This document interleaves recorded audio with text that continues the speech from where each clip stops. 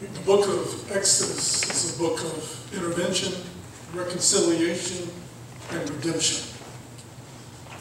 I invite you to the second chapter of the book of Exodus. You know, Pharaoh quizzed these ladies because of their disobedience. And they said, they had a sense of humor. And they said, well, those baby boys are born so fast we can't get there.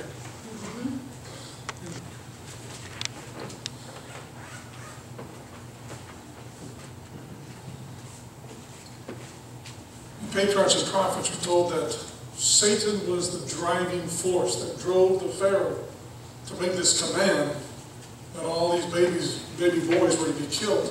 Because Satan knew, she says in Patriarchs and Prophets, he knew that among the Israelites, God was going to raise up a Savior. Yes. So in chapter 2, beginning with verse 2, it says, the woman became pregnant. That's Jochebed, that's Moses' mother.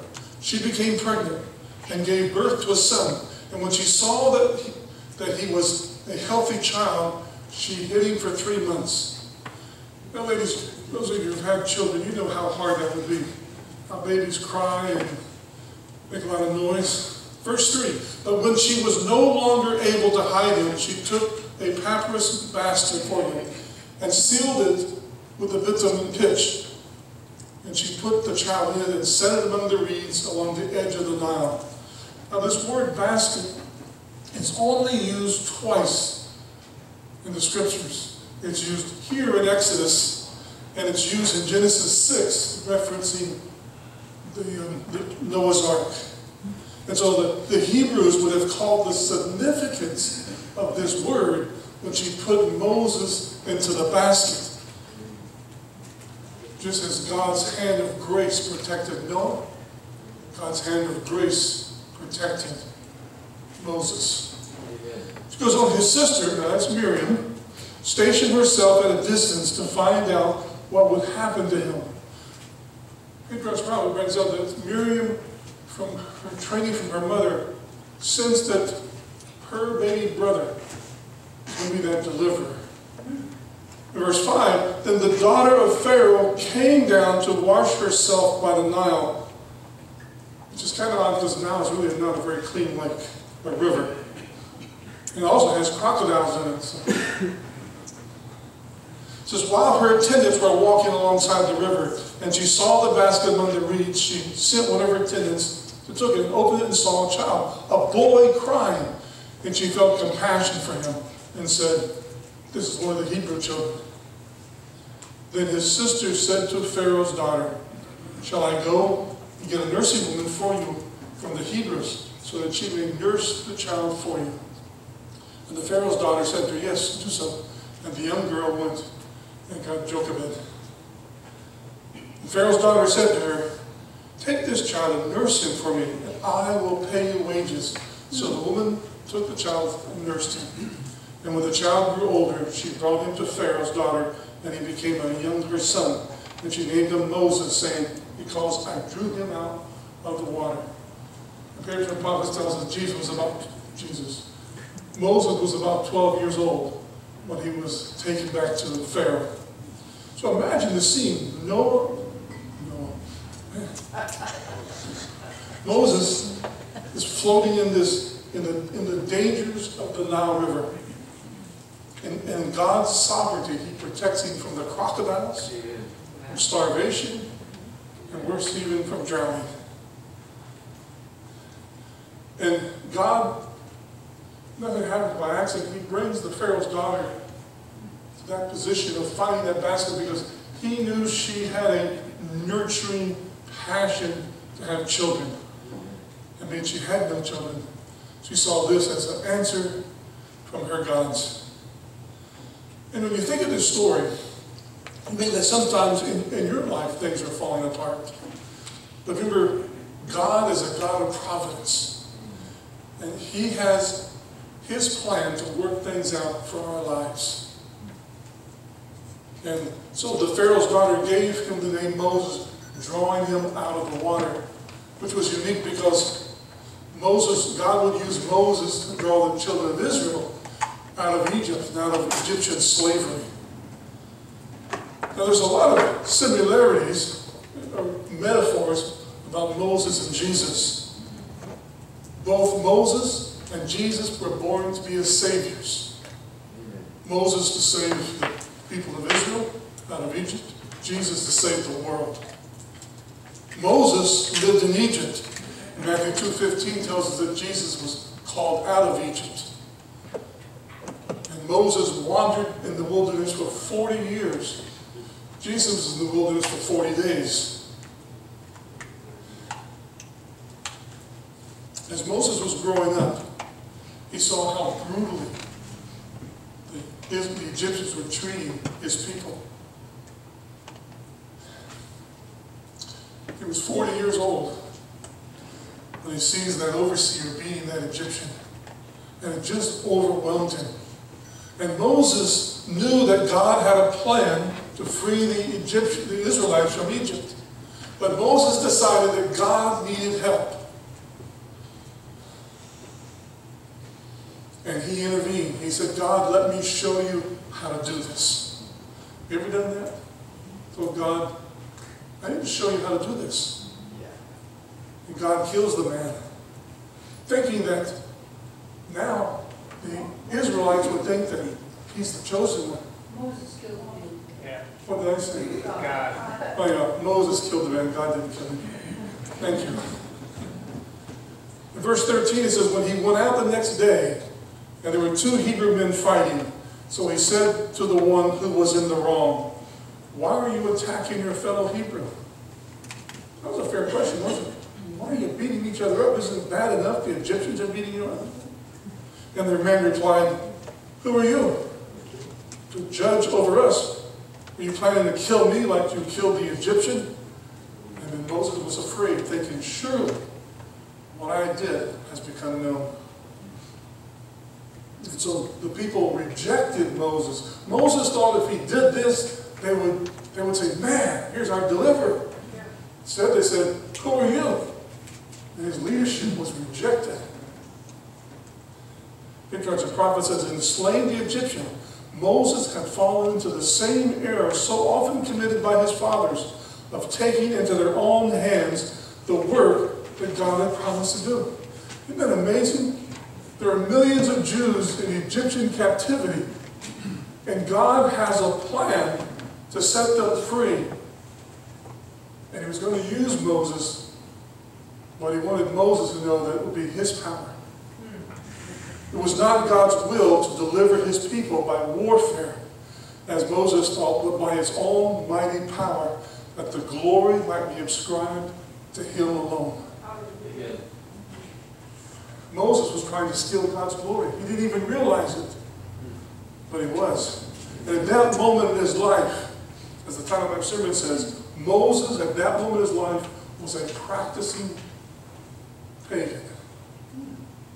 He was trying to solve the sin problem by his power. You ever try to do that? You ever by your power try to defeat the devil? We wrestle a lot with that same paganism syndrome. Everything it's called a syndrome anymore, so now we call sin a syndrome. Sometimes we think about the death, the burial, and the resurrection of Jesus, and we say to ourselves, that's great, it's just not enough. So we try to use our best efforts to tip the scale of salvation. We live a life filled with shame and guilt. We sense a need for forgiveness, a need for salvation, but we just know we're not good enough. And we're like Moses, we try to find a solution. And sometimes that solution we try to find is behavioral modification. If I just stop doing certain things, God will love me. Isn't that right? So let me use an example that I learned as a young Adventist. We had a Pathfinder camporee. It was in a hot part of the conference. And there was this big, beautiful lake. Thursday and Friday, the Pathfinders played in that lake. did all the things that Pathfinders do. And then Sabbath morning, I saw some of the leaders in a very animated discussion. So I appreciate you reading that. It leads right into my illustration. So I went up to see what was going on. And the question was, it's Sabbath now. What do we do about the lake? The kids are looking at it. It's hot. And they're dressed in their uniforms. And so the discussion was, do we let them go in the water? And if we do let them go in the water, how deep do we let them go in? Up to the kneecap? Or a little lower? What do we do? I remember someone told me later that they found a way to intentionally knock each other into the water. And they could say, well, it was the devil. The devil did that. But the Lord has given us the Sabbath as a blessing. But sometimes we make it a hardship. I was talking to a couple of Karen's cousins about going bike riding, and they said, well, we can't do that, it's Sabbath. I said, for real? They said, yeah, we might have fun. So I asked the girls, is that for real? They said, yeah, they might have fun. I said, well, don't you have fun driving your car? They didn't have an answer to that. Or this one Sabbath, we were at a park having a Sabbath lunch. And his mother brought her child, and parks have swing sets. And the child saw it. It's like a magnet. Jumped on it and laughed. And the mother came and grabbed the child and spanked it. You're not supposed to have fun on the Sabbath. I thought, man, somebody needs to spank that mother and say, why did you bring their child to the park on Sabbath if you didn't want him to get on the swings or her on the swings?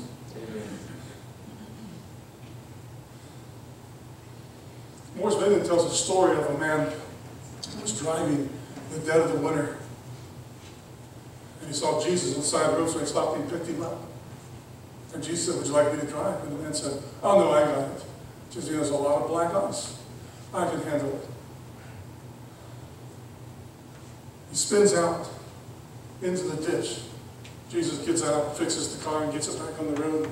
Says, would you like me to drive? Oh, I can handle this. Hits some more black ice, spins out of control.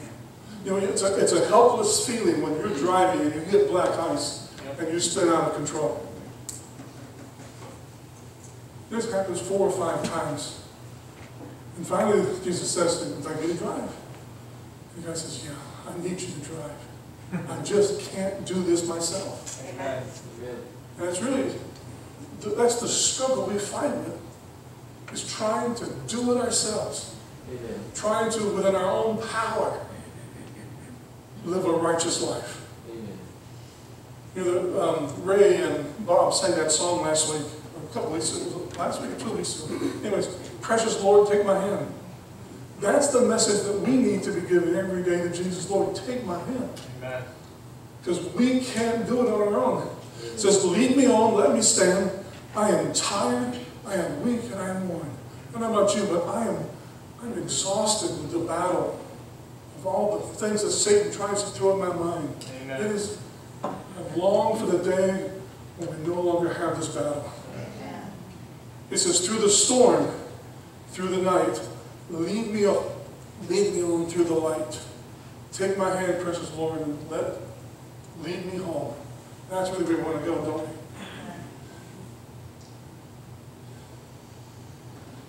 we? Hebrews 11:23 says that by faith, after Moses was born, he was hidden by his parents for 3 months because they saw that the child was beautiful, and they didn't fear the king's edict. And by faith, Moses, when he had grown up, refused to be called the son of Pharaoh's daughter and chose to suffer with the people of God rather than to enjoy short-lived pleasure. And isn't that really our decision? Are we going to settle for the short-lived pleasures of this world, or choose to trust God? Amen. God is longing for us to see Jesus as our Lord. Well, there's one illustration I forgot about this Sabbath keeping, and about the importance of Sabbath. I remember In Genesis 1, Genesis 2, God blessed the Sabbath, set it aside, he sanctified it. Not because he was tired, because he wanted to establish a model of the kind of relationship he wants to have with us. And I remember there was a discussion that came on, and I forget who started it, but it was the question about playing tennis on Sabbath. And I played tennis, I just didn't play on Sabbath. This lady said, "Are you kidding? I don't want you to play on Sabbath." I said, "Well," I said, "because I see every day as the Sabbath. Every day God is looking for ways, longing for ways for us to be very intimate with him. Whether it's walking through nature." I know some of you don't get much out of walking through nature. I've noticed, and sometimes, many times when I've gone on Sabbath walks with people, it's more of a Sabbath conquest. Go from point A to point B and see how fast you can get there. And I'm straggling along, looking at the birds and looking at the flowers. And that's what nature's about. It's not a conquest. I said, every day's a Sabbath. Whether it's in his word, or it's through music, or through nature, or through prayer. Every day, God is wanting us to draw closer to him. And then, on the seventh day Sabbath, there's that high Sabbath. That holy day. And so I can play tennis any day of the week. And I don't let tennis get in the way of my walk with the Lord. It didn't satisfy her. That's what I do firmly believe. God wants us to walk with him every day. He doesn't want us to be Seventh-day Adventists. So before we didn't inherit it, we baptized a young Native American from Choctaw. He was Choctaw Indian from Mississippi. When he got baptized, he said, "I want to be a 7 days Seventh-day Adventist." And that's what God wants us to be. Not just Sabbath, not from sundown to sunrise, but that every day is a Sabbath. Every day we're seeking to draw closer to him. Because our God loves us unconditionally. And he wants us to accept that, and to believe and to understand. To understand that Jesus' death on the cross, Jesus not only just died for us, he died the second death. So that we don't have to die the second death. Hallelujah. Obedience is not salvation, but obedience is a response to a loving Jesus.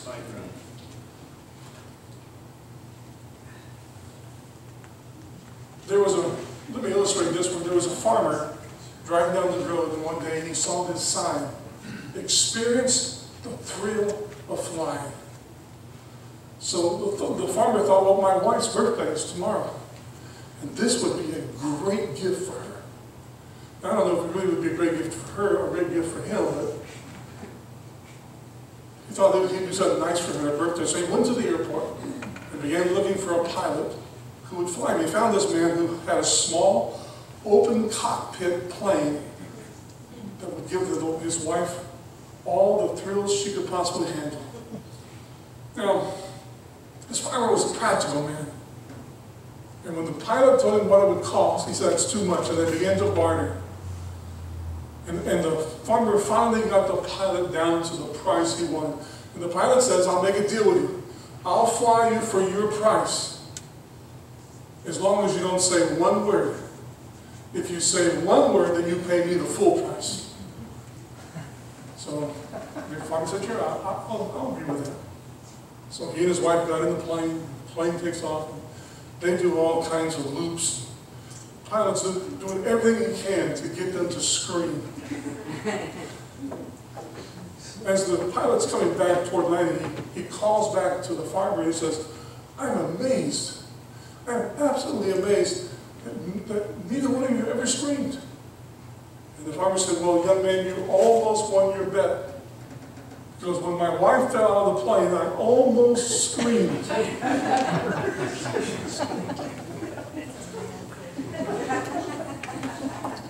Well, that old farmer was a lot like Moses.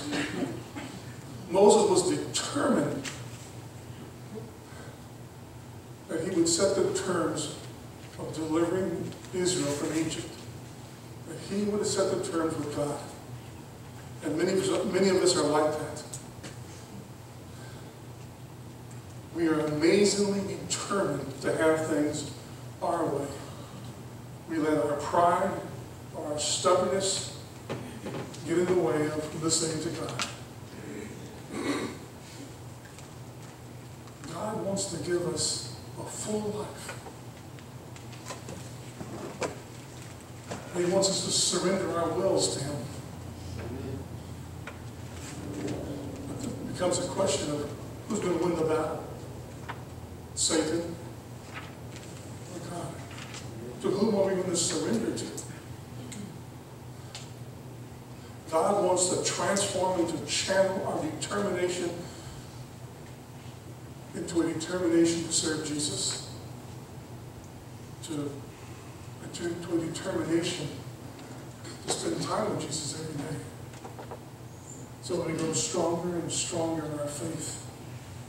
God is looking for a people who stubbornly refuse to turn away from Jesus.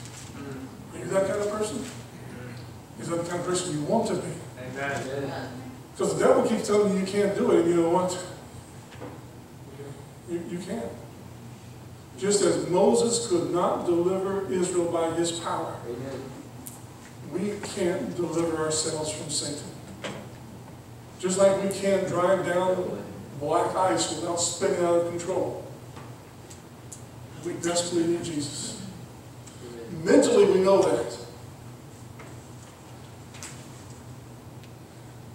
There was a church member who went to visit his pastor, and he said, "Pastor, I am tired of you talking about Jesus.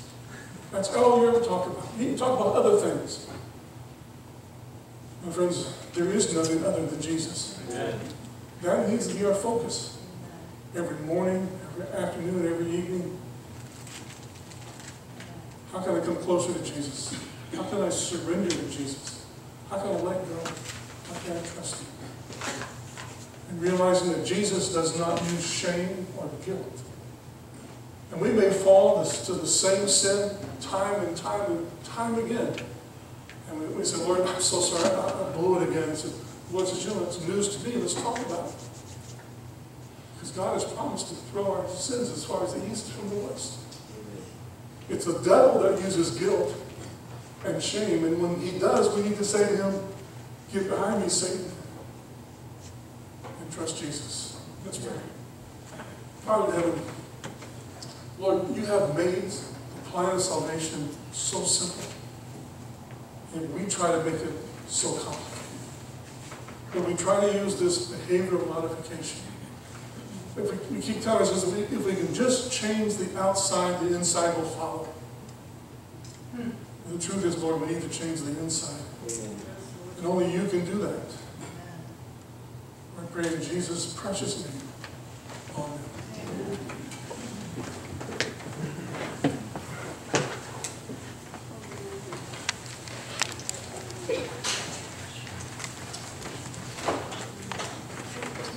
Our closing hymn is hymn number 431.